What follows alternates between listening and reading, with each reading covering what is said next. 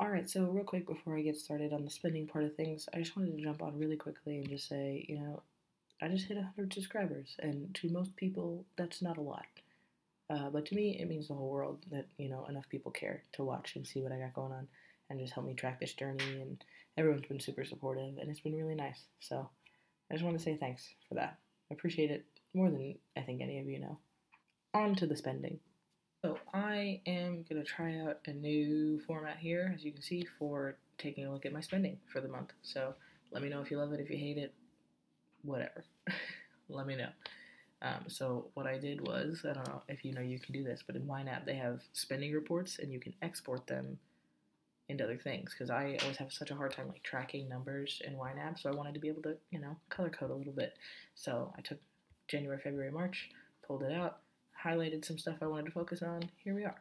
So since we were kind of out of commission as far as videos went in the month of March, I thought I would tag in and just do like a little bit like how I spent my money, where everything went, how in budget or out of budget we were, and what our averages are looking like for the year. So if you want to stick around, see what it looks like to live, me and my girlfriend and our cat in a 2-bedroom apartment in New York City, these are my numbers. So the blue highlight at the top are category totals, and then these are just like subcategories. So March 2023, rent was I paid $12.35. As you can see, that's up because we redistributed how we do that. We've got Verizon, which is my phone plan that I pay to my brother-in-law. I didn't Venmo that. That's gonna go down when the phone part is paid off. I think coming up soon, so that's nice. The average is the same on that because it's what it is. It's $120 a month. Con Ed. Paid $57 this month. We're trying to keep it as down low as possible. That's working out now, but come summertime, it's going to go up pretty drastically. So keeping it down now is good. This is just my half. So like our rent total is like just shy of $2,000. The Verizon is just part of a family plan. Con Ed, this is my half. So it's everything times 2 basically. The FiOS, we are lucky that when we first signed up for it, Verizon gave us some gift cards towards it, so we don't have to pay that for like several months because I just put those gift cards right onto the bill. Groceries, last month we spent $331. Our average is $318. That's, yeah, it looks like, well, okay, so my average, again, this is my portion of it. We split groceries as well. Household stuff has been a banger of a category this in the last couple months. $274.74.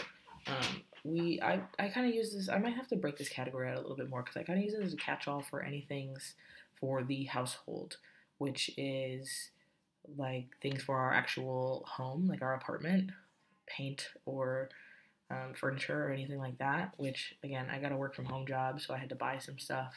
But it's also household stuff. Like this month, part of this 274, I got a JetBlue credit card to earn airline miles, and that has an annual fee.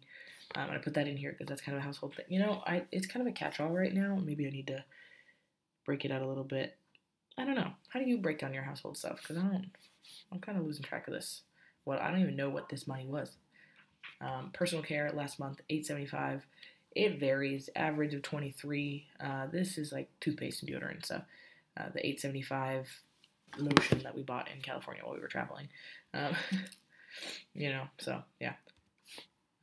Date night, $125.01. We only really went on one solid like regular date with just us in March. It looks like that's not great, but it was our anniversary, and then we were traveling for quite a bit of it, so that kind of makes sense. Average of $248.13. That's not a bad average. Harvey Boy is our cat. He's pretty great. $33.40 last month. 30 and some change. She was pretty on par. 40, just under 45 for the average, so that makes sense. Haircut, $40. I should be going every month. I never do. I always complain about it. I need to go more. Sorry to myself, and everyone has to look at me. Average is $26.67 because I don't go every month like I'm supposed to. Clothing. This is a category I don't spend in a lot, but I need to spend in more because I don't have a wardrobe that reflects what I want to do. Especially now I'm working from home, so I don't have to have like work uniform stuff anymore. so I can really get a comfortable wardrobe for like I have a work conference in May and I want to look nice for that, but I don't need to look so like I'm in a uniform in a store at work, you know? So my average is $98.99 for these 3 months, but that just because I did a lot of spending before we went on vacation. Transportation. I used to have a commuter benefit for work where I would pay for my, I live in New York City, so pay for my Metro card on my paycheck. So has never really been a big expense for me, but now that I'm working from home, I don't think I'm going to need an annual, like monthly Metro card anymore. So I'm probably going to actually be using this category quite a lot more. Right now, I'm only using it when I go to visit my girlfriend's parents in Connecticut, which I will be doing in April. So that'll come up too. Reimbursement, that's just an inflow-outflow category that I use for when I give people money for stuff. So it should be at 0 every month turnover. So looking good so far. Subscriptions, these are pretty steady. My Hulu, $14.99 every single month. I get the no ads because I want it. Renter's insurance, I have a decent amount of coverage for our apartment. It's about $12.50 a month through Lemonade. My pet insurance, I did just switch to an annual versus a monthly. So obviously you can see here it was monthly here, and then it swapped over to an annual one because this is cheaper than paying $12 a month, you know? So there's that. It's coverage on my cat just in case anything happens to him. It's like a $500 deductible or something. Get pet insurance. I had an ex-girlfriend of mine whose pet had a tragic in-home accident. Something fell on her and she broke her leg, and it cost like $6,000 to do surgery. And she had a metal plate in her arm. It was a whole thing, but you know, she was a really young cat who had a really good quality of life. So it would be terrible to not do that just because you didn't have the money. So pet insurance. iCloud storage. I take crazy amounts of photos on my phone, and I like to just not think about it and know that they're not going to go away, but also know that I don't need to keep them all on my device. Vices, here we go. Tickets, again, not spending enough money on tickets to things. We need to go see more stuff. Booze, $81.86, and again, these like, let's take it with a grain of salt because we were traveling, so I drank a lot more than $81 worth. It's just all down here, you know? Ordering food, $183.82 this month. Trying to keep it low because we were high in February, but we'll see. And then Fun Money, that's mostly buying seasons of Parks and Rec on Amazon. Did you know they took it off Netflix? Or Hulu? Or whichever? We don't even have Netflix. It's not on Hulu. That's rude. Okay, so Vision. This is actually a positive. This is a refund. I ordered some glasses last month here, and the shipping was kind of whack, and so they refunded me because it took way too long, and they didn't get here in time for my trip. So that's a refund, actually.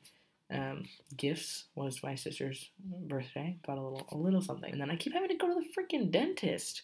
$26.50 this year. That's too much money. I'm, getting my dental health right, fine, but God, that's a lot of money. And then vacation. This is, obviously all spent in 1 month, but saved up for over time. I do a lot of my vacation savings in another budget.